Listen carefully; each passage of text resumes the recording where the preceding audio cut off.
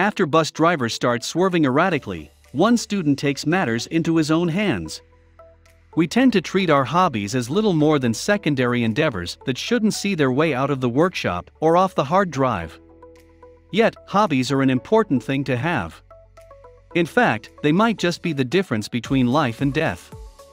Take this story out of La Grange, Texas, for instance. Even after one teen spent hours on YouTube watching videos and badgering his parents about his love for driving, few saw it as more than a young kid's obsession. But not so long ago, his hobby ended up saving lives.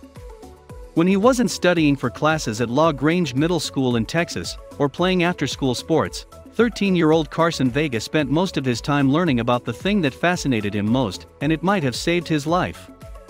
As his mom, Amber Vega, told the Fayette County Record, Carson has an obsession with anything with a motor. He's always watching YouTube videos about how to take them apart and work on them. That led him to make some interesting requests. For instance, Carson constantly asked for permission to drive family vehicles through some back roads in his neighborhood. He even once drove his uncle's 18-wheeler. Most of all, he coveted the family's Dodge pickup. But little did anyone know that all of that experience would come in handy. On February 1, 2018, after Carson stayed late at school to play sports, Amber realized she couldn't pick him up. He wasn't real happy about it, she recalled. Carson had no choice but to take the school bus that fateful afternoon. Right after the bus left the school around 5 p.m., Carson could tell something was off. Though he wasn't a regular on the bus, he knew all about cars and trucks. What was it that caught Carson's attention? After dropping off some students, the bus driver missed one student's drop-off spot. Then he spent an inordinate amount of time circling back onto the busy Highway 71 trying to find the spot he missed. From there, the situation worsened. You could say everyone's worst nightmare happened. He started swerving, missed a turn and went into ditch, Carson said. Then he had to back up, that's when I started thinking. Then he started making circles and stuff. He was going off into a ditch on almost every turn. I asked him what he was doing, Carson said, and he said he needed to go to the store.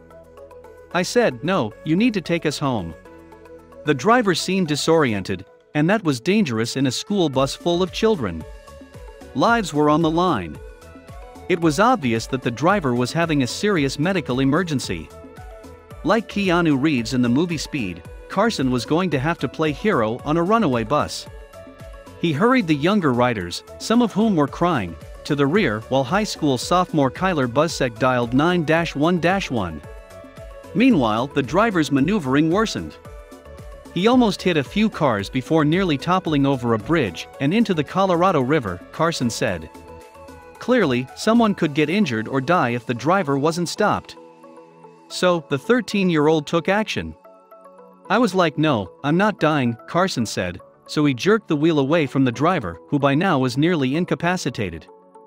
That wasn't enough though, because the driver's feet were still on the pedals, and the bus was still barreling full speed down the highway. He wouldn't take his feet off the pedal, Carson told KXAN News, so I kicked them over a little, so I could get the brake and stuff and turn the flashers on and everything. But Carson only stepped right into another problem. Without a safe place to pull over, Carson steered the speeding bus along the highway as Kyler kept the 9-1-1 dispatchers up to date and shielded the smaller kids from a potential impact. Would this wild ride ever end? Eventually, Carson guided the bus to a safe place to pull over on an overpass, but only after traveling 2 miles while sitting on the driver's lap. After coming to a halt, Carson smartly pulled out the bus's stop sign. La Grange Superintendent, Bill Wagner, affirmed Carson's heroism. It could have been a tragedy, he said, if not for the quick thinking of the students who handled the situation appropriately. And the craziest part of it all? Remember, Carson rarely if ever rode the bus home from school. That made Amber believe there was some divine intervention at work. I think he was on that bus for a reason, she said of her son. Carson, meanwhile, was surprisingly calm about the ordeal. I'm used to driving, Carson said, before comparing the experience to sitting in the front seat of his uncle's 18-wheeler. He told KXAN that it didn't scare him to be behind the wheel of the bus. and he thought his heroics had earned him a little something. "If I can handle a bus at 95 miles an hour, Carson said, I can handle that Dodge truck." Talk about a kid with his eye on the prize. His mother was inclined to agree. "Maybe I need to rethink whether he can have the Dodge," she said. The driver was expected to make a full recovery, but what exactly afflicted him remained unknown. Hopefully he never suffered a similar episode behind the wheel again, and he can get well soon. Luckily, Carson filled in admirably. Keanu would be proud. It was a good thing Carson had driven so much before. He told the Fayette County Record that he looked forward to earning his driver's license when he reached the legal driving age. But if anyone was ever going to receive an honorary license, it would be this young hero.